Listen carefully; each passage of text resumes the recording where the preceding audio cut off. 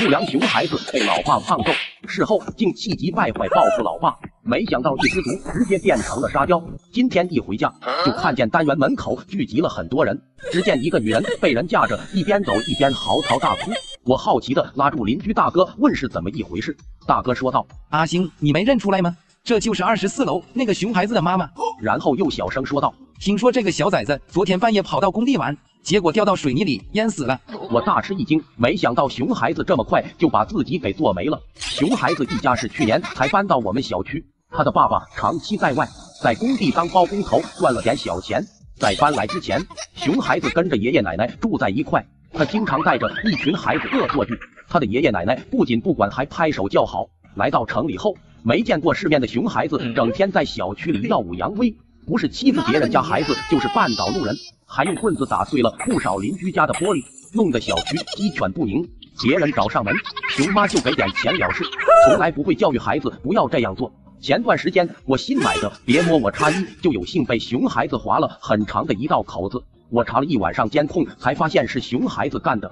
第二天一早我便找到了他们家。您好，我的车昨天晚上被划了，查监控看到是您家孩子划的。没想到熊妈还没听我说完就开始口吐芬芳，什么鸟事就来吵我睡觉，滚！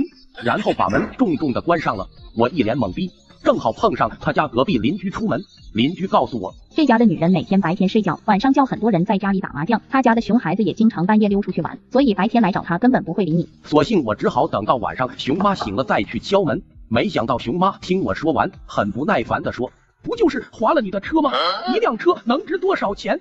小孩子不懂事，又不是故意的。大姐，不能说一句不是故意的就撇清责任了。4S 店说了，这车补漆需要8000元，你不能说一句不是故意的我就认栽吧。而且小区里是有监控记录的，您如果不照价赔偿，我只能报警处理了。熊妈一听，骂骂咧咧地说，行了行了，赔你就完了，我老公有的是钱，我儿子一辆车还花不起吗？拿着钱赶紧滚蛋，别打扰老娘打麻将。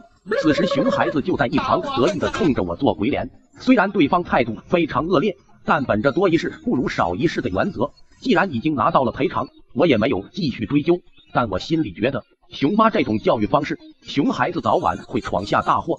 果然，第二天晚上，熊孩子又偷溜出来，跑到地下车库。有了上次的经验，熊孩子觉得划坏别人的车根本算不上什么大事，他直接一连划坏了地下车库里的10几辆车。好巧不巧，其中又有我的车。第二天，我和几个车主跟着物业找到熊妈交涉这件事。熊妈一听说熊孩子划了那么多车，就开始死活不认账。不可能，小孩子哪来那么大的本事？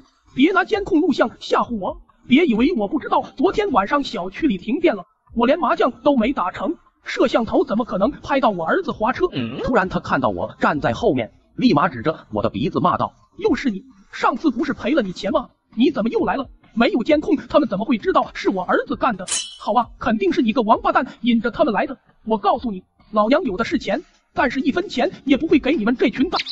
说着就挥舞着胳膊冲上来要揍我。物业一看这是个不讲道理的泼妇，干脆也不和他继续理论了，直接报了警。见到叔叔来了，熊妈开始慌了，掏出手机打了个电话。没一会儿，熊爸就赶回来了。最终处理的结果是赔偿了几万块的修车费，因为这次赔了不少钱。熊孩子事后挨了熊爸一顿胖揍，可从小娇生惯养的熊孩子哪里服气，不免怀恨在心，于是又在某天晚上直接偷偷溜到熊爸的工地上，打算好好捣个乱报复一下。他看见一个水泥坑，心生一计，跳到坑边解开裤子冲着里面撒尿，结果一个没站稳，直接滑了进去。没想到坑里的水泥非常深，熊孩子很快就陷进去了半个身子，可他越是挣扎就陷得越深，没一会整个人就都陷了进去。第二天工人们发现后赶紧把熊孩子挖出来，还打了120，但医生说熊孩子因为窒息太久已经抢救不回来了，而熊妈因为打了一宿麻将，压根没接到医院打来的电话，甚至连儿子的最后一面都没能见到。杠上开花，自摸了。熊孩子随地大小便，被路人追着暴揍，最后学狗撒尿，直接被电到冒烟。这几天我因为阳了，一直窝在家里。此时只见屋里的灯闪了几下，然后就听见楼下嗷的一声，发出了很大的动静。我顺着窗户往下一看，只见楼下聚着一群人，还有一坨黑乎乎散发着烧烤香味的东西。事情发生的太快了，我只记得刚刚这孩子还活蹦乱跳的，一转眼就成现在这模样了。后来经过了解，这个熊孩子是我们小区的，平时没少捉弄小区的路人。有天不知道熊孩子在哪弄的炮仗，点着了就冲着人丢。可邻居找上门后，熊孩子的爹妈根本不讲理。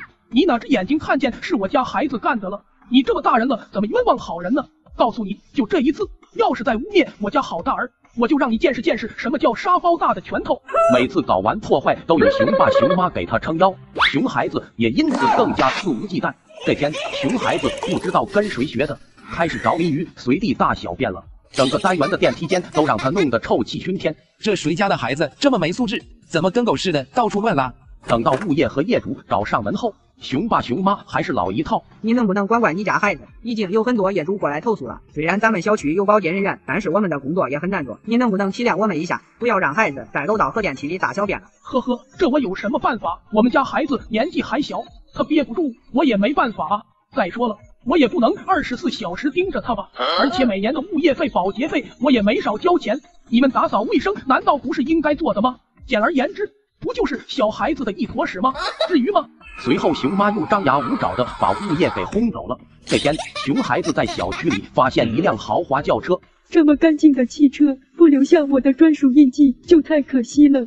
熊孩子顺势跳在车上拉了一炮响，也就在熊孩子要夹断的时候，车上立马下来了一个大汉，对着熊孩子啪啪就是2个大逼斗。小屁孩，赶紧给我清理干净，不然我就接着让你尝尝大逼斗的滋味。此时的熊孩子知道怕了，用自己的双手捧着刚刚拉的翔，灰溜溜的逃走了。而熊爸知道这件事后，顿时气得火冒三丈，光是我自己的话可能打不过他，我得找几个好兄弟。随后，熊爸带着几个小混混趁着夜色堵住了大汉，并狠狠地揍了他一顿。回到家后，还耀武扬威地对着熊孩子说：“好大儿，被人打了就得还回去，今天的恶气老爸给你出了，以后你想在哪拉就在哪拉，想在哪尿就在哪尿。但凡他们敢说你一句，老爸就跟今天一样，打爆他的头。”有了爹 buff 的加持，熊孩子在小区里更加猖狂了。这天，熊孩子看到一个路人正在遛狗，小狗子找到一棵合适的树，抬起腿就开始撒尿。熊孩子见状顿感大喜，抬着腿尿尿是不是会尿得更高啊？随后他便走到一棵电线杆旁，有模有样的学着小狗子尿尿。可谁知电线杆的底部已经裸露出一头电线，而且已经开始漏电了。熊孩子看都没看，只听啪的一声，一股青烟从熊孩子身上冒出，直接变成了黑炭，全身僵硬的躺在了那里。等到有人发现时，已经来不及了，熊孩子已经彻底变成了炭烤肉。熊孩子欺负小朋友，按在地上疯狂暴揍，结果劝架大妈被当场打死。这天，已经50多岁的王大妈闲得没事，在小区里遛弯，因为年纪大了，每走一会就想着在长椅上休息一会。可就在此时，只见一个熊孩子追着另外一个小孩，像是在抢什么东西。熊孩子见自己抢不过另外一个小孩，于是大发雷霆：“你他妈的，快把玩具给我玩完，不然我就揍死你！我就不给，有本事你来拿！”熊孩子勃然大怒：“我操你猴子！”说着，熊孩子便将小男孩按在了地上进行殴打，一个劲的打小男孩的头。见到这种情况，王大妈也开始担心起来，赶紧上去拉架：“你这小胖子，怎么还打人啊？怎么这么狠的心打人家的头？你个老太婆，有你什么事啊？要你管我！”见小胖子这么不讲理，王大妈赶紧示意小男孩赶紧走，他也害怕自己再挨打，于是一溜烟便跑了。熊孩子见他跑了，更加生气了：“你个死老太，快放开我，不然到时候我就把你的氧气管！”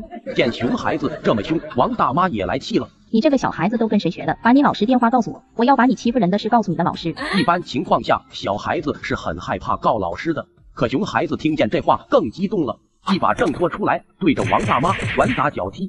为了控制住熊孩子，王大妈顺势将熊孩子按在了地上。可王大妈毕竟年纪摆在那，体力根本不如一个熊孩子，很快便被挣脱了。见熊孩子一直对自己不依不饶，王大妈也只好大呼救命。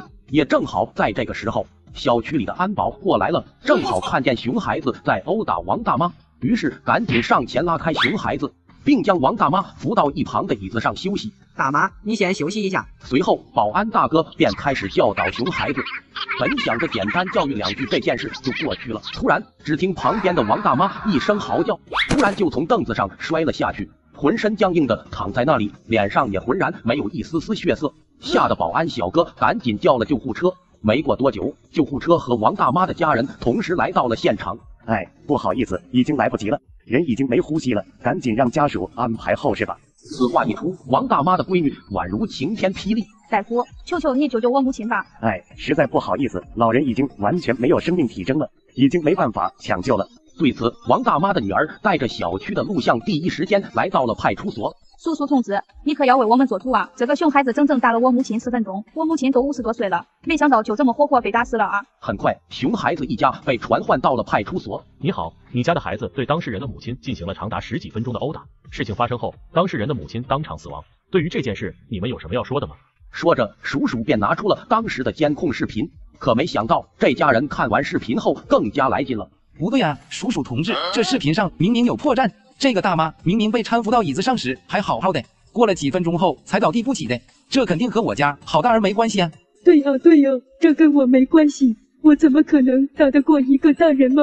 我觉得这件事根本怪不到我家的孩子，你们也看到了，一开始明明是小孩子之间的小打小闹，根本就没什么事，明明是老太太多管闲事，不然这件事也根本不会发生。一听这，王大妈的女儿当场就炸了。既然你们这么不讲理，那咱也就不用多说了，等着被起诉吧。来到法院后，熊孩子一家依然坚持这件事和孩子没关系。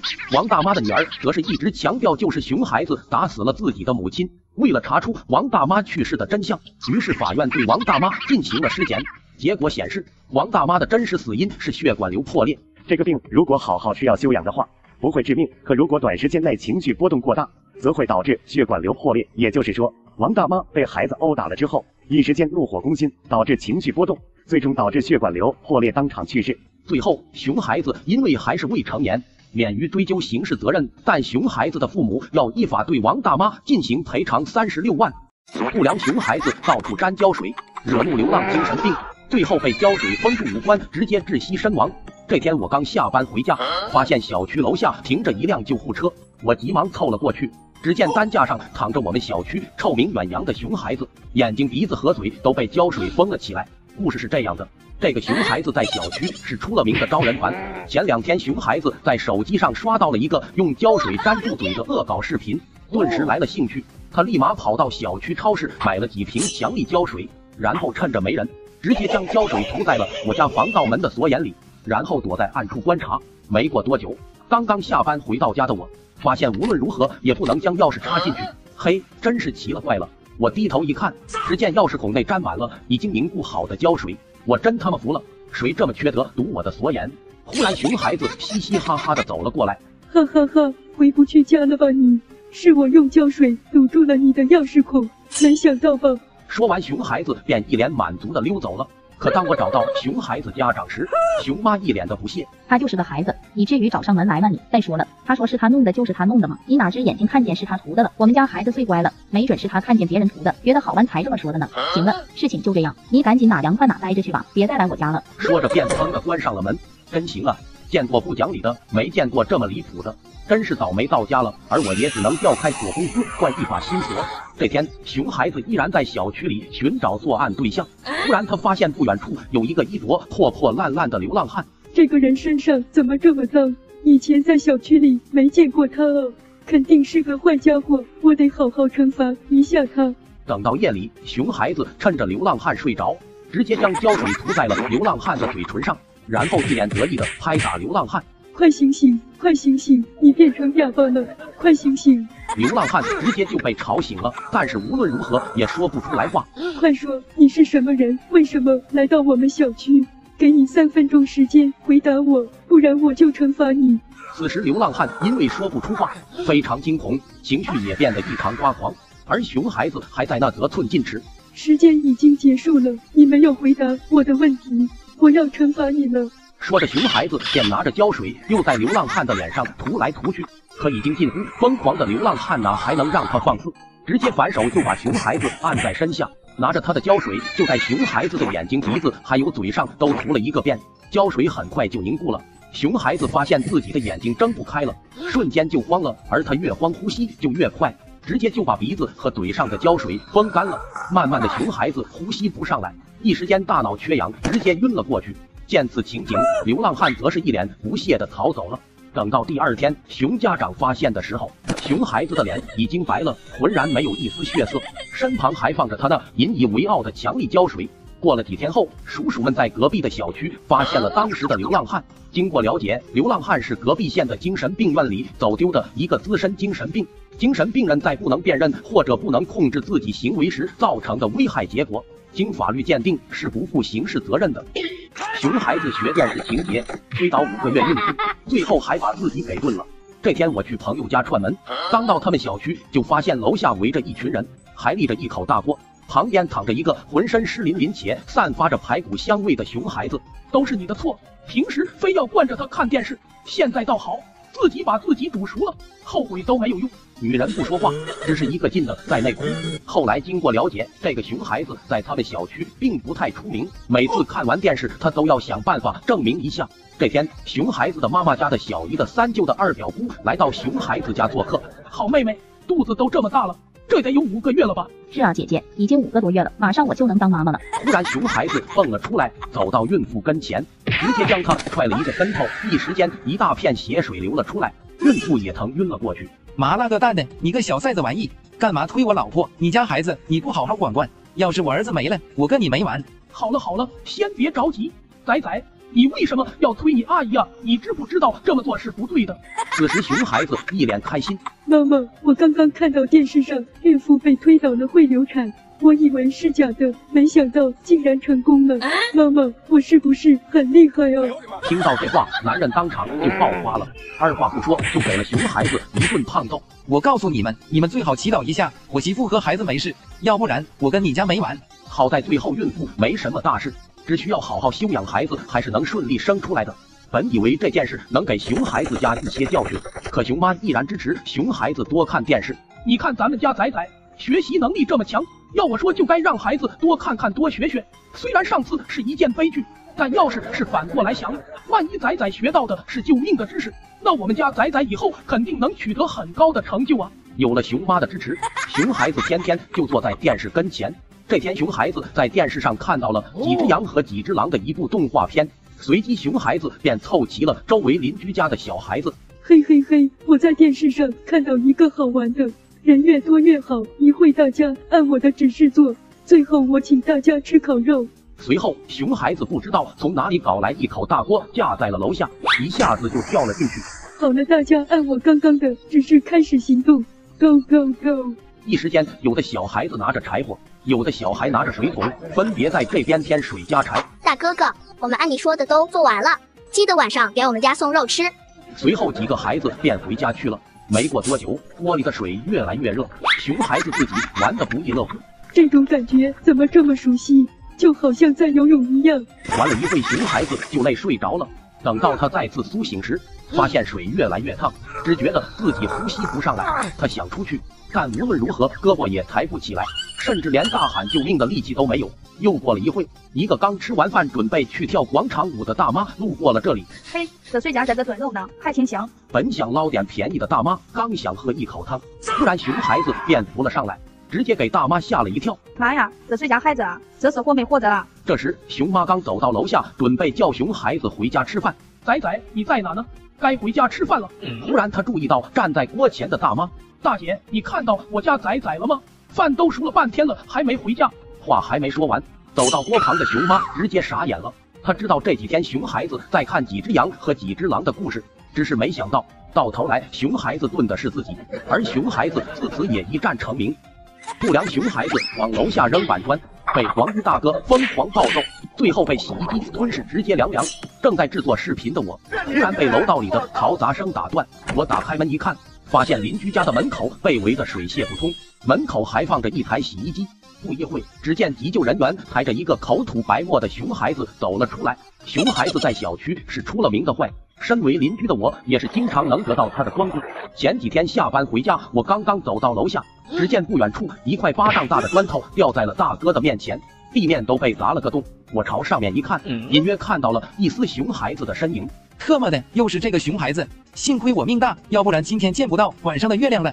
随即我和他便叫着物业和小区保安找上了熊孩子家。你好，这位先生刚刚在楼下差点被你家的孩子打倒，旁边这位先生是目击者，你可不可以稍微管教一下你家的孩子？要知道高空抛物是非常危险的。小时候老师经常告诉我们，一只丁点大的粉笔头都能把人砸死，何况是这么大块的砖头呢？此时熊孩子不知从哪冒了出来，仔仔来，妈妈问你，你是不是刚才朝楼下扔砖头了？熊孩子一脸惊恐，好像是扔了吧。行，妈妈知道了，乖儿子，扔了就扔了。说着，熊妈又走到了我面前，我记住你了。随后，熊妈上下打量了一眼旁边的大哥，就是你，差点被砸死。对呀，当时那块比脸还大的砖头，离我的小脑袋瓜就差那么0.0001厘米，我差点就让你家孩子啃腰了。而熊妈也是一脸的不在乎。你现在这不好好的吗？又没有真的砸到你，你至于这么大张旗鼓的找上门来吗？都吓着我家孩子了。我当时就是一惊。不是，我说大姐，我刚刚差点就壮烈牺牲了，你说这话什么意思？还我是什么意思？明明没砸到人，你们还找上门来，摆明的就是想坑我的钱吗？看你长得这屌丝样，没事赶紧回家洗洗睡吧。你们这么多人站在我家门口，会吓到我家仔仔的。见熊妈给自己撑腰，熊孩子立马就开始叫嚣了起来。就是，臭屌丝，我怎么没砸死你？听到这本就刚死里逃生的大哥瞬间就急了。行，你家孩子你不好好管事吧，我来帮你管。说着，大哥一个大跨步便拎起了熊孩子，直接给他来了个360度落地摔。熊妈直接就被吓懵了。管好你家孩子，要不然下次我直接让他投胎。还有，英雄可以受委屈，但你不能踩我的切尔西。说完，大哥便潇洒的离开了。这件事过后，熊孩子刚老实了几天，立马又想着作死了。这天，熊孩子集合了小区里的玩伴们，大家跟我回家一起玩捉迷藏吧。我家刚安了一个超大洗衣机，能藏好几个人呢。随后，这一行人便来到了熊孩子家。你数100下来抓我们，要是你能找到我，我就奖励你根棒棒糖。对了，不能离开我家哦。说完，熊孩子第一时间就跑到了厕所，一下子就藏进了洗衣机里。此时正在数数的小孩也快数完了：37、48、99、100。你们藏好了吗？藏好了，我要来抓了。可接连找了几个地方后，男孩一个人也没有找到。哎呀，我不玩了，我要回家吃饭去了。另一边，熊孩子等的都睡着了。此时，熊妈将要洗的衣服一股脑的直接塞进了洗衣机里，并按下开关就出门了。过了几分钟，熊孩子只感觉天旋地转，一下子就惊醒了。可此时洗衣机内已经涌进了大量的水，熊孩子拼命的想要逃出去，可无论如何也推不开洗衣机的门。没过多久，熊孩子便没了力气，绝望的待在洗衣机内。过了一会，熊妈也从外面回来了，时间刚刚好，正好衣服洗完了。可当熊妈来到洗衣机前，一下子就压麻呆住了。儿子，这不是给你洗澡的地方啊！只见洗衣机里面除了已经洗干净的衣服，还有一个口吐白沫的熊孩子。等到急救人员赶到时，熊孩子已经完全没有了救治希望。哎，你这个当母亲的太不负责了，孩子早就在里面窒息了，根本没有抢救的可能了。就这样，熊孩子被自己引以为傲的洗衣机直接带走了。奇葩邻居吃鲨鱼，最后全家喜提银手镯。我们小区里有个小祖宗，平时被他父母惯得不成样子，只要看到想要的东西，哭着闹着也得抢到手。最离谱的是，家长竟然也默许，不过总归还是会给别人赔点钱，素质还是有的，但是不多。时间一长，有小孩的和没小孩的，只要碰见这父子俩了，都会躲着走。最夸张的是，有一次在小区，俩人碰到别人遛狗，咱们正常人看到遛狗，要么就是喜欢狗狗，想去摸一摸，或者是害怕，想要躲远一点。但是这个小祖宗脑回路和咱们不一样，指着这个小狗说：“我想吃这个。”我有点不敢相信自己的耳朵。紧接着，小祖宗他爹走上前问：“你家这狗，我家孩儿想吃，你卖多少元子？”对方一听，气得脸通红，说了一句神经病，便抱着狗离开了。这俩人看得我也是目瞪口呆。完事他爹还说：“咱不吃它，狗肉太少，爹明天给你买肉多的。”本以为当爹的是随便哄孩子两句，没想到这大哥竟然真的买了一条狗给炖了。这惯孩子的方式，咱还真是有些不懂。有一天，我表哥来我家吃饭，我们刚走到楼下，这个小祖宗不知道从哪冒出来，一头撞在我身上。他爹直接上来对着我一顿喷：“你怎么回事？撞着我家孩子了？这么大个人不长眼睛吗？明明是他撞我身上了，你不看着你家孩子，你眼睛是干什么用的？”我俩刚要吵下去，这猴孩子指着我侄子手里牵着的气球说：“我要吃。”这是属什么妖魔鬼怪的猴孩子？怎么什么都吃？他爹也是来了个108度大转弯，你把这个气球卖给我行不？我顿时放住，拉着孩子就要走，没想到对方还阴阳道：“孩子，这是个假的，你要是想吃，明天爹给你买真的。咱不像有些人吃不起真的，只能买个气球玩玩。”本来这爹也是过过嘴瘾，谁成想猴孩子听进去了，天天吵着闹着要吃鲨鱼。你看你给孩子气的，答应孩子的事你就得说到做到。他爹也是被逼的没法，到处找门路，结果还真让他给找着了。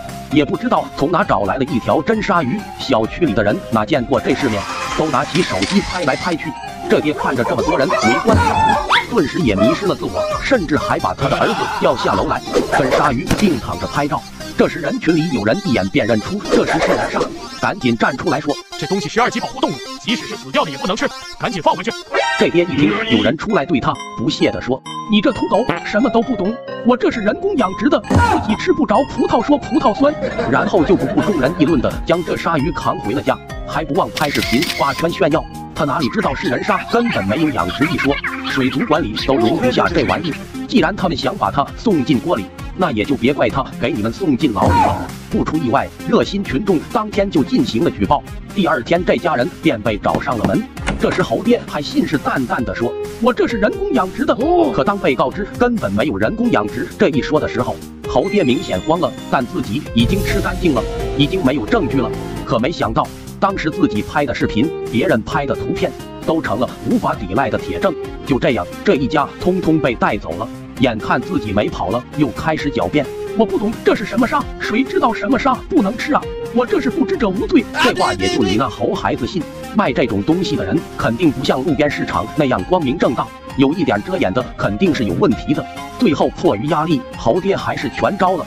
我们提倡保护动物，就连阿猫阿狗也一样，就因为没管住自己的嘴，最后喜提小牢饭。大家觉得他们会被判多久呢？熊妈恶意阻止救护车，结果自己送走自己的孩子。我的邻居是一家3口，丈夫自己经营着一家公司，孩子上着高级中学，大姐也是一位全职太太。按说这一家人的素质应该很高才对，可没想到有着如此差异的家庭竟然完全相反。有一天半夜2点，隔壁的大姐疯狂打我的门，她说孩子发了高烧，老公也在外应酬没有回家，想让我送她和孩子去医院。当时我也没有多想，只想着孩子要紧。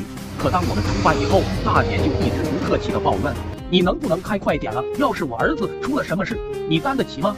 当时考虑到大姐的心情焦急，并没有搭理她这茬。可到了后面5分钟的时候，大姐非常着急的让我闯过去，还说要是出了事她来负责。我也是考虑到孩子生病，其他的也没想，就闯了过去。等到了医院处理完后，大姐非但没有一句谢谢，反而对我说：“你怎么开的车啊？这么半天才到医院，要是我儿子出了事，我跟你没完！我大半夜把你送医院，你就这么对我？”气得我直接跑回了家。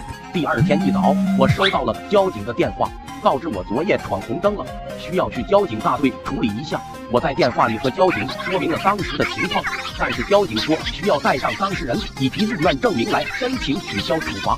然后我找到了隔壁大姐，在我和大姐说清缘由后，没想到大姐居然反过来说我：“你还好意思找我？昨晚我儿子都快烧到40度了，要不是因为你开得慢，我儿子至于那么严重吗？”忙一声关上了门。我好心好意半夜帮你，到头来一句谢谢都没听到，如今还把责任怪到我的头上，我也只好自己当了这个冤大头，自己去交了罚款。怪就怪自己太好心了。后来有一次在上电梯时碰到了这对母子，这个大姐看到是我，上来就是一个大白眼，我也懒得理她，就自己在那刷视频。等电梯快到楼上的时候，她那猴孩子突然对着我放开了水，当时我只觉得自己的脚有些温热，低头一看，原来是这个猴孩子。还没等我反应过来，那大姐拉着孩子早跑了。我追上去敲她家门，可不管怎样，她就是不开门，气得我无能狂怒。本想着如果再遇到这母女俩，我就避而远之，省得给自己身上弄一身脏。可没想到恶人自有天收。这天这个猴孩子自己在电梯里，他觉得电梯的速度太慢，于是对电梯门大打出手。电梯不和他一般见识，便开了条缝，这个猴孩子就想钻出去，没想到前脚头刚钻出去，电梯立马就合上了，猴孩子的头直接被卡住了。后来物业听到动静后连忙跑了过来，并及时拨通了120，物业也配合邻居把电梯门给拉开了。当时这个大姐正巧在楼下找车位，可找来找去并没有合适的地方，于是大姐就把车停在了路上。后来赶到的救护车发现前面过不去，有辆车挡住路了，而熊妈也不理救护车，于是医护人员就下车和熊妈说：“麻烦让一下路，前面楼有个孩子，情况紧急。”话还没说完，熊妈就说：“急什么急？又不是我儿子。”医生见状便和护士说：“反正就在前面，拿上氧气袋，我们走过去吧。”可没想到熊妈却来了一句：“你今天要是不道歉，你就过不去。”然后双方在楼门口争吵了很久。楼上的物业见救护车迟迟不来，就下楼查看，发现原来是大姐拦住了他们。物业赶忙上去说明情况，大姐听完直接傻眼了，赶紧跟着医生来到楼上。可经过医生检查，孩子已经没了呼吸，大姐此时除了哭还是哭。后来大姐便因扰乱公共秩序关进了小黑屋。如果不是因为大姐的五角蛮缠，也不至于耽误医护人员的工作，没准自己的孩子这回还能蹦跶呢。所以说，与人为善便是与己为善。我是阿星，么么哒。